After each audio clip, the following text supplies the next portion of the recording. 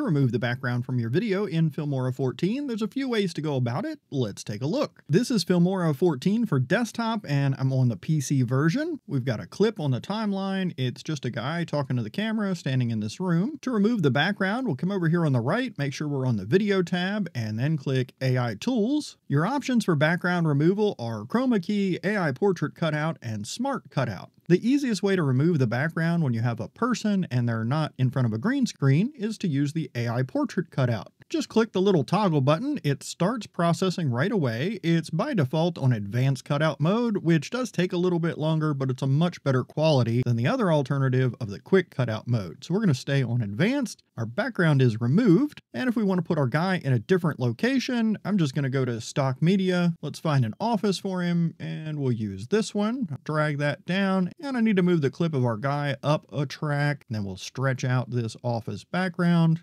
And there our fella's in a new spot. I see I have a little tiny space at the bottom, so I do need to move our guy down just a couple of clicks. So I'll click on that clip and just down arrow a couple of times to get him lined up on the bottom. Now underneath our AI Portrait Cutout, if you want to have an outline or a border around your subject, you've got some options here like neon dashes, flashing, and some of these things get a little bit wild and crazy. You also got a basic outline here as well. And then there's options under each of those to change like the size, the color, the blur, and all those details. I don't really want that, so I'm going to say none. But going back to the background, if you don't already have a background image or video that you want to have your character in, let's just take that away for now. So we're back to just our character cutout. I'll make sure I have that clip selected, and then over here under Video, go to the Basic tab, and then scroll down until you find Background. If you toggle the background on, now you have the option to blur your original background, and you can choose from a couple of different types of blur. You can adjust the amount of blur. Let's switch that back to the basic blur, and now we've got our cutout character on top of our original background, but we've just blurred the background quite a bit, maybe took out some distracting details. In addition to blur, you can change the background to a solid color. Click the drop down next to color and pick any color you want, and if you want to use a color from your video, you can click this little dropper tool, select any color that's in there, and use that as your background.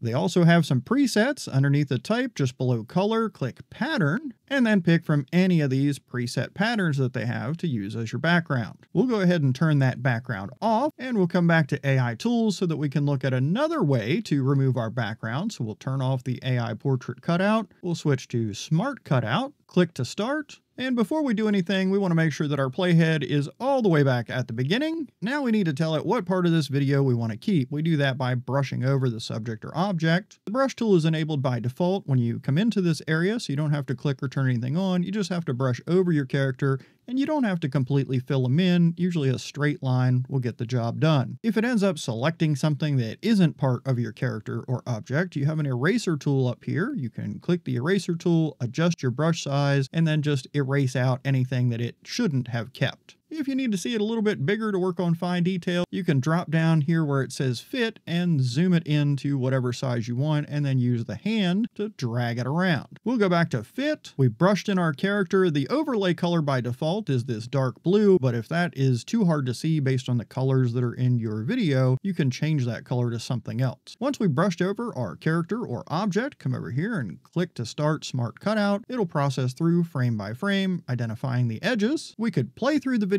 to see how it did, or we could move our timeline through and see how it is on each frame. But with just the overlay and the background still there, it can be kind of hard to see what it's doing. So you can click this little portrait icon up here and switch to transparency grid so you can see how your cutout's going to look on a transparency. And again, you can play through that or drag your playhead around to any specific spot. You can also see how it's going to look on a really dark background like black by toggling transparency black and see what happens there. Now for some reason, the very first frame is having too big of an edge. It's getting a little bit too much, but the second frame and then all the way through the video, it's looking pretty good. I probably wouldn't fiddle with that for just one frame. Since it looks good the rest of the entire video, I'd probably just trim out that one frame when I get it back on the timeline. But if it was like this for the whole video, you could adjust the edge thickness, taking it out a little bit or in a little bit. In this case, we'd want to come in just a smidge. And you can also feather the edge, which just sort of softens the edge up a little bit, it also takes it out, so you might need to bring that thickness in and work with balancing the feather and the thickness. Now the Smart Cutout also works for non-people kinds of objects, so let's drag one of those onto the timeline. We'll get rid of our original guy. With this clip of the truck selected on our timeline, we'll come over here and toggle on Smart Cutout and then click to start Smart Cutout. Our playhead's at the beginning of the clip. Now we need to just brush over and show it about where this truck is, what we want to keep. I got a little bit too much there, so I'll click the eraser tool, get rid of this little purple blob I got in the back. Oh, I think I left a little bit still, get rid of that. Okay, I think that's better. Then click to start Smart Cutout. And it seems to be tracking the truck pretty well. Of course, we can switch that to transparency grid or transparency black to see what it looks like without the overlay in the background still there. If there's some spots that need some cleanup, like maybe this light under the wheel, we could switch over to advanced mode and we could edit those frame by frame using the eraser tool. But right now, let's take a look at our other option for background removal, which is Chroma Key. So I'll go over to stock media and drag in this fella that is on a green screen. And this is where Chroma Key is useful when you have a solid color background. It doesn't have to be green. Sometimes it's blue, or sometimes you might have another completely solid color background that it can work with. With this clip selected under video, and we're still under AI tools, let's go up to the top. We'll toggle on Chroma Key. By default, it's set on a green color, but like I said, if you had a different color solid background, you could select it or use the eyedropper tool and select it from what's there. Now initially this looks good. It looks like we got it in one click, but as the video plays and colors shift, you might find some things that need a little bit of attention. You've got some adjustments over here, including an offset, and we can see going too high is taking away parts of his legs. That's not good. Let's go ahead and reset that. We've also got tolerance. Taking that up seems to make his pants a little more solid. If we take that down, we can end up with a white background instead of a green screen. We'll reset that for now. And of course, you can work with the edge feather and the edge thickness to sort of dial it in where you want it to be. In this case, I think they were fine at the defaults. Something really handy here is this little alpha channel toggle. If we toggle that on, now we can pretty easily see the spots where we've got some issues. So we want this whole thing to be a solid bright white and everything that's not part of our guy standing there to just be the black. If not, these parts that are gray are going to be partly transparent, and you probably don't want that. But enabling this alpha channel can make it pretty easy to spot and then fix those issues. Maybe we just need to take the tolerance up a little bit and adjust the offset a little bit. We only want to go as far as we need to. So let's see, if we bring our offset, no, we don't want to go up. Bring the offset down just a little bit. That's making it more solid. And maybe we adjust our tolerance a hair there. Yeah, that's looking pretty good. Now we can turn back that alpha channel. Let's grab something to put behind our guy here. Get rid of that.